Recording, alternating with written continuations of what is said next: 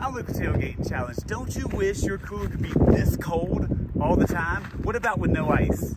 Today we're going to show you how to do that. This is the Bodega electric cooler. It's got both a fridge and a freezer with dual digital temperature. You're going to need something to power it up over here. We got our Reliant over here to power this up.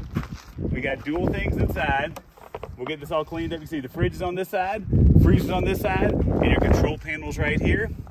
Let's get this thing fired up right now and see how it does in our next tailgating challenge.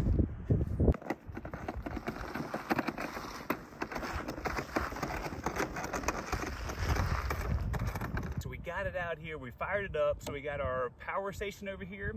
We have this cut on, we got the freezer and the fridge settings going. We set them down to what we wanted, and this is whisper quiet because I hooked it up expecting to hear a lot more noise. You can hear a little bit, just a little bit of noise here, and we'll show that here in just a second too and listen to it. But right now it's going, and we're gonna see how long it takes to get down to the temperatures that we set. All right, so you can see here, we're 60 and 55, it just started. You can see our battery on there. So we got a USB plug to charge phones, and here's the motor down here, listen.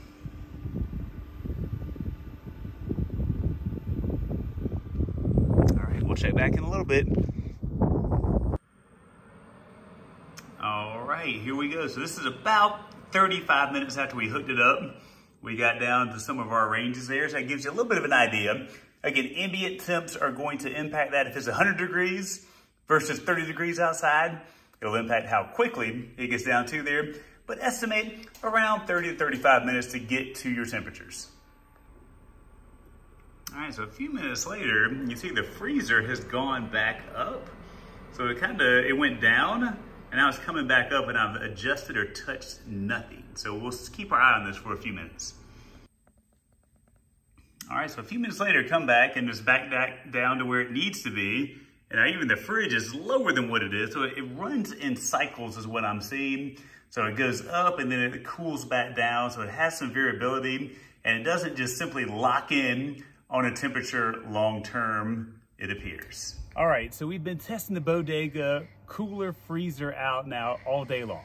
And so we have our portable power station on, and again, you can charge it with a regular electrical outlet or even with a vehicle in the cigarette adapter as well too, to make sure you're keeping it at the optimal temperature. It's got dual zones. It's got the fridge and the freezer. It has a spot right here where you can charge your phone. It has handles on each side, and it has these wheels right here.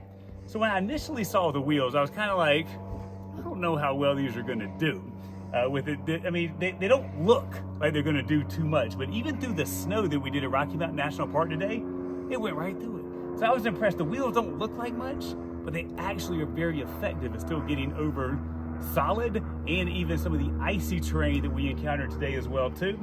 So with it, my feedback on here, more for just awareness if anything else, is that I feel like there's a floating zone in there, meaning that we had it set at 37 for the fridge and 5 for the actual freezer. And it's floated from 5 up to 20, and from 37, it's even been below. It's at 34 right now, and it went up to around 40. So it's got a little bit of variability on there, like it runs in cycles and keeps it around that temperature, but it doesn't fully lock it in. So if you come in here too, there's an actual light in the cooler right here that we'll show you at night on how that looks.